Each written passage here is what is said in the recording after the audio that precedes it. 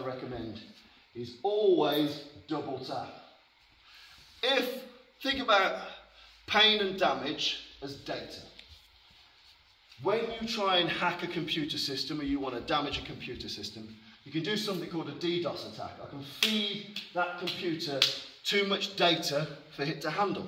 Put too much data in the machine and the machine doesn't operate. So if I put a bit of damage into him here, I might not have overwhelmed the operating system. But if I can cause damage up and damage down at the same time, that body can start to go into a bit of a shock. It's like, shit. You know, if you imagine the little cells in your body going, fire over here, and there's a fire over there. That's what we want. So the principle of always double tapping is this. I'm going to go from normal conversation. Remember the chin jab we did? We're just going to add a simultaneous knee to that. Have a look, mate, if I can chill out. Bang! At the same time. So I want trauma in the face, and I want trauma in the groin. And it's great because it's walking. So I'm like, boom! It's walking through it. If you can imagine that. I'm not doing a technique. I am walking through the man. I want to smash those bollocks, and I want to rattle his brain. If I just do one, I rattle his brain. If I just do one, I smash his bollocks. But if I go bang and move through him, I put two major incidents in the same building. I put a bomb in the basement and a fire in the attic. That's what I want. I want to fuck that building up.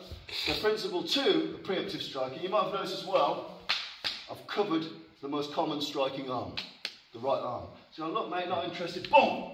If I really wanted to go through him, up top and down low. Doubles your bet. What if he's got good reaction speed off his head? I've still smashed his bollocks. What if he's got good reaction speed for his pelvis? I've smashed his face. You understand? This idea of walking violently has a lot of power. Be a T-Rex. Sorry, mate, not interested. Boom! Straight through. Yeah? Put a fire in the attic and a bomb in the basement. Yeah? Always double tap. Because you never know, he might have a neck of steel. He might do Mike Tyson neck, for all you know. Or he might have a terrifically painful vasectomy. You don't know. You don't know what's gone on. But if you can put pain in two areas, whether that's an elbow and a knee, or a chin jab and a knee, if I can send something up top and something down low, the pain receptors in the body can go into shock. And that's why when people experience so much pain and damage, they often find themselves being knocked out because it's so overwhelming. You fall off your motorbike at speed, the body's got trauma in so many places, the body goes, boop, hard reset.